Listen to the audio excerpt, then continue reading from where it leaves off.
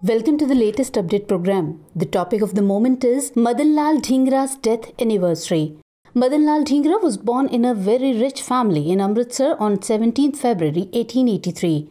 Belonging to a well-established and wealthy family of Punjab, which was loyal to the British, Madan Lal went to England in the year 1906 to study engineering. While in London, he came in contact with Veer Savarkar and his associates. He shot dead Curzon Wyllie, who was considered an anti-Indian officer of the British regime.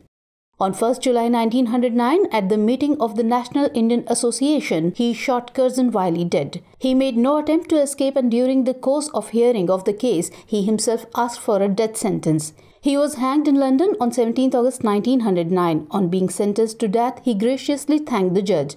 Such was the spirit of sacrifice of this brave freedom fighter of our soil.